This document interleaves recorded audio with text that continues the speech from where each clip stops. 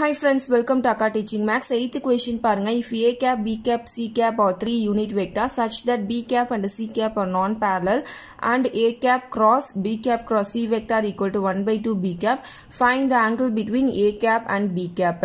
So, இது 3 unit vector னு சொல்லிட்டாங்க. b cap உம் c cap உம் non-parallel னு சொல்லிருக்காங்க.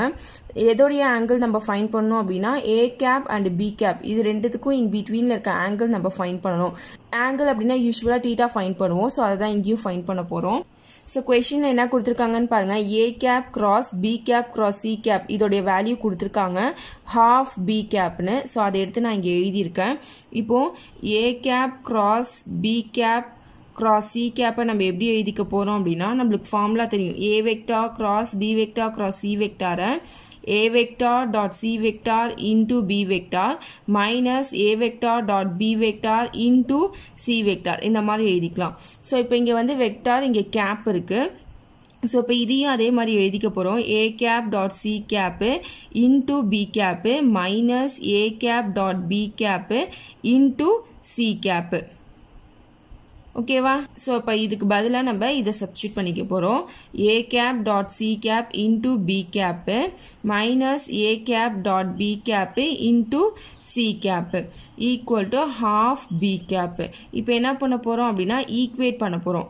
Equating the coefficient of b cap and c cap. b cap and c cap உடைய coefficient equate பண்ண போறோம். So இங்க வந்து c cap வந்து 0 into c cap. c cap உடைய value 0. அப்ப இங்க என்ன பண்ண போறோம் அப்படினா b cap மட்டும் equate பண்ணிக்க போறோம். So அப்ப b cap க்கு பதிலா இந்த சைடு என்ன இருக்கு? a vector dot c vector இருக்கு. இங்க b cap உடைய coefficient வந்து 1 by 2 இருக்கு. பாருங்க இங்க c cap term இல்ல இந்த சைடு. So அப்ப இத விட்டுறலாம்.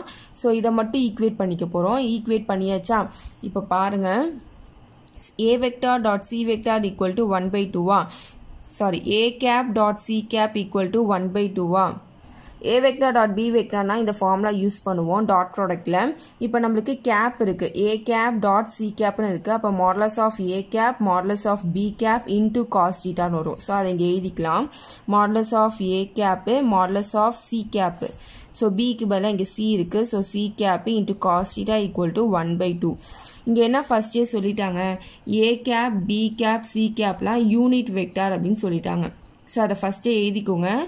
given அப்படினு போட்டு a cap b cap c cap R unit வெக்டார்னு எழுதிக்கோங்க. சோ அப்ப இது யூனிட் வெக்டார்ன்றனால இதோட வேல்யூலாம் எப்படி இருக்கும் அப்படினா 1 ன்னு இருக்கும். சோ அப்ப modulus of a cap modulus of c cap இதோட வேல்யூலாம் என்னன்னு பாத்தீங்கன்னா 1. modulus of b cap இதோட வேல்யூ எல்லாம் என்னன்னு பாத்தீங்கன்னா 1. ஏனா क्वेश्चनலயே சொல்லிட்டாங்க அதெல்லாம் யூனிட் வெக்டார் அப்படினு. சோ அப்ப இது 1 ஆயிடும். அப்ப ரிமைனிங் நமக்கு cos theta equal to 1 by 2 ன்னு வரும். சோ அப்ப cos theta-வை மட்டும் இங்க வச்சுக்கோங்க. cos இந்த சைடு கொண்டு வந்தீங்கன்னா cos inverse of 1 by 2 ன்னு வந்துரும். So cos table எப்போ 1 by 2 வரும்னு பாருங்க. pi by 3 எப்போ 1 by 2 வரும். அப்ப theta equal to cos inverse of 1 by 2 க்கு பதிலா cos pi by 3 ன்னு எழுதிக்கலாம். So cos inverse cosம் போயிட்டு theta equal to pi by 3 ன்னு வரும். So அப்ப angle between a vector and b vector என்னன்னு பாத்தீங்கன்னா pi by 3. இதான் ஃபைண்ட் பண்ண சொல்லிருந்தாங்க. ஃபைண்ட் பண்ணியாச்சு. ஓகேவா? So இந்த கேப்லாம் கரெக்ட்டா போட்டுக்கோங்க.